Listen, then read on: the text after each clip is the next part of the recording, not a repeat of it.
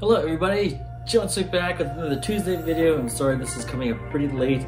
I actually did quite a lot of stuff today. We ended up going to Canadian Tire, grabbing a few plants, actually with herbs and stuff like that. We can maybe try growing at home while we're here, while the good weather holds up.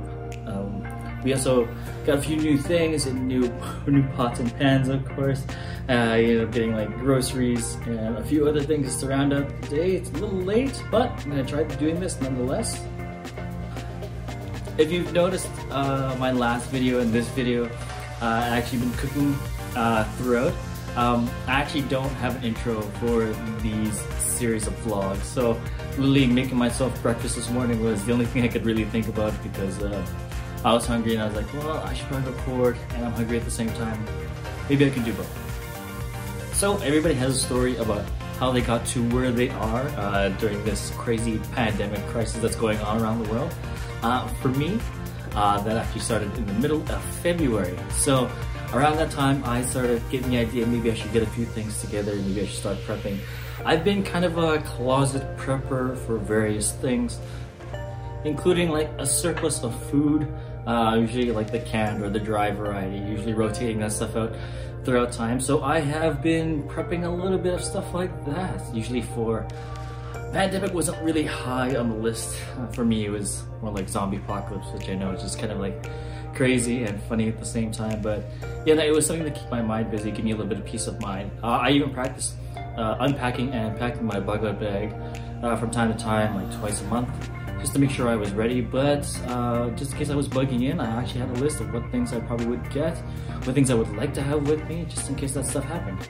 So as the global crisis unfolded, I decided to grab a few things here and there, like I mentioned before.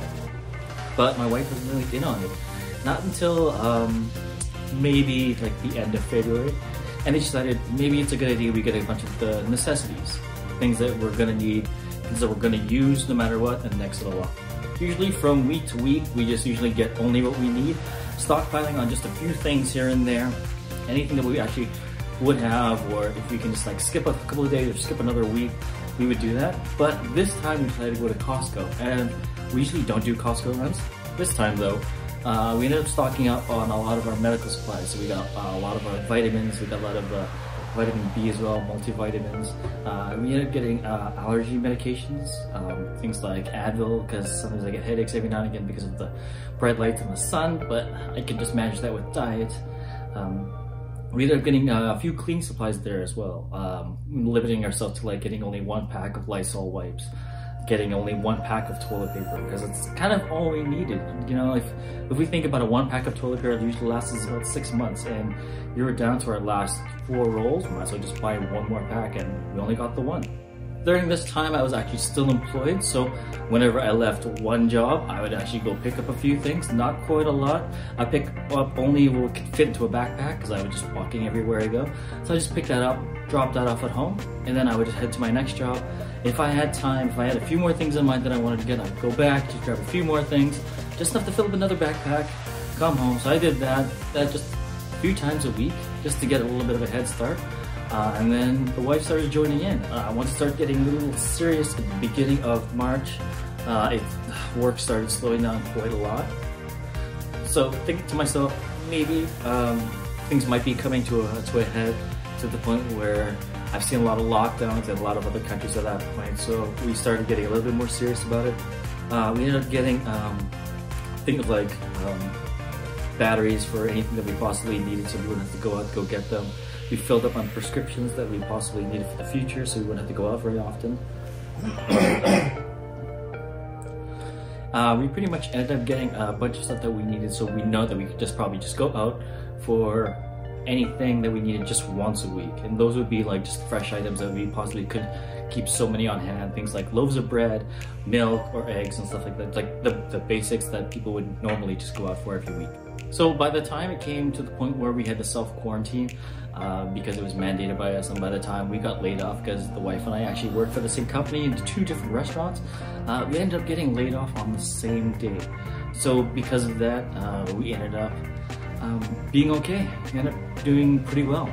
We were well stocked, there was less panicking, just watching the news every night to see what was going on, what the updates were, of course, like everybody else.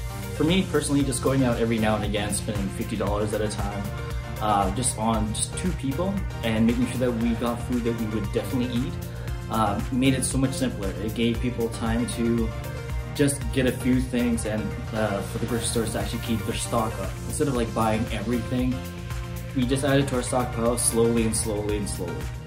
So we even had an opportunity to actually support one of our local suppliers who actually supplied our restaurant, Wild Game. They actually had a freezer pack going. So they had a bunch of vacuum sealed meats that they had that were actually frozen, and we were able to buy a bunch of those for a really great price, so stock up a lot of protein for ourselves into our freezer. It was normally things that they would probably sell, but they actually just portioned out the smaller and actually offered it to a bunch of the restaurants and to their employees. So we were able to get like multiple packs of ground beef, a few things of chicken breasts, an entire roast, beef skewers, and the list goes on and on. So there were actually quite a few of those, and actually we still have a few of those still left, which is kind of nice because we're dwindling it. So the PARs in the freezer are starting to get a little bit low, but it's not something we can't keep ahead on. We were able to help out a few local suppliers at our farmers market, who actually I've dealt with in the past at previous restaurants, and we ended up buying from them just to help them out, because we know they're spending a lot more time there since they're still open, since they're able to sell more of their product. In fact, they were even able to use those different places as pickup points, so you could actually order what you wanted online, and then you actually go there and pick up whatever you ordered. This way they wouldn't have to deliver everything all at once, and that's just on the weekly end farmers market that happens on Saturdays and Sundays in my city. A few other places in our city actually decided to change, to ramp things up in a different way. Obviously you've probably seen a lot of people making masks, doing all that kind of stuff. We actually saw one of our Troubled Monk, they decided to do hand sanitizer. No, it's not a beer or a water or fizzy beverage or anything. It's actually hand sanitizer.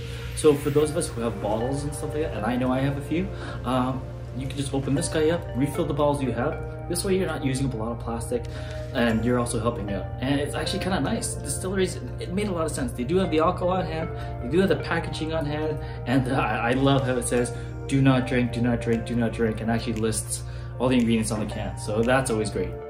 During this time of need, I ended up, or the wife and I ended up helping out really good friends of ours move. So we did that all in a day. It was kind of nice. We all wore our face masks, We all wore gloves. The move was pretty quick and easy because they moved at the beginning of March. So there wasn't a lot of traffic to begin with. It only took us a day, but it was quick, it was easy. We were more than happy to help out friends. Speaking of friends and colleagues and whatnot, I started making my rounds within the first couple of weeks. Make sure everybody was okay. I was reaching out to say, hey, how are you doing? What's up? Is there anything new? If you need anything, please don't hesitate to call or message me, and I've been keeping in contact with those people as much as I possibly can. If I haven't reached out to some of my friends quite yet, I'm going to try to.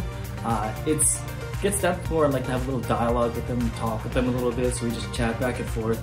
Have you seen the new episodes of like Star Wars, Clone Wars, or this or that? Even one of my former colleagues actually had a baby during this time, so congratulations to him, and he had a nice, beautiful baby boy. He's healthy and they're doing well, so that's always a great thing to hear, even through all these crazy, troubled times when the world is all in chaos. But hey, you know what? You gotta look at the silver linings here and there, and that's all it takes. So that's one thing. If I can just influence a few other people, maybe even 1 or 2 people, to reach out to more than just family members, more to just like friends, people you haven't reached out to, just let them know that you're in their thoughts. It's pretty easy these days. We don't have to make the phone calls. You can just do a quick text. You can send something on Messenger or whatever platform you're using, saying quick hi, hello, how are you? And I was very lucky. I got a lot of really good responses. People are really cheery, really happy for the most part. And actually they haven't had to ask me for anything because they seem to be doing pretty well on their own. But if they ever do, I'm here for them.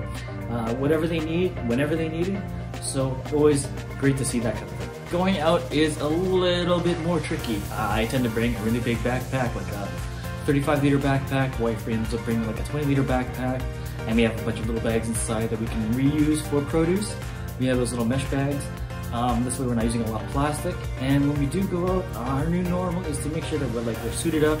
We've got our hand sanitizer with us, and we actually have our face masks. So we ended up buying a bunch of face masks beforehand, just to make sure that we have a bunch of disposable ones, because we don't know how long this pandemic's gonna last for. And I've seen a lot of countries mandating that people wear masks in places where you can't social distance, things like grocery stores, which is everybody has to be going to a grocery store at some point. Or if you're going anywhere else like that, that's gonna be really crowded, whether you're taking public transit or anything similar to that situation. So we were lucky enough to get those, and we also lucky enough to get some of these. So the same people who ended up, that we ended up helping move, also made these face masks for us. Well, and of course, I'm a big superhero buff. As you can see, they gave us a few just to try on, just to use, which is kind of nice. So whenever I'm going out anywhere, I'm going to be using this, especially if I'm going inside. If I'm out and about and it's out in the fresh air and I'm able to social distance properly, or even better than that, I just take routes where I don't have to be around a lot of people, so that helps out. And I usually use 2 layers. So as you probably saw, I was using a scarf. It's pretty easy to breathe, especially nowadays with like the weather being really good.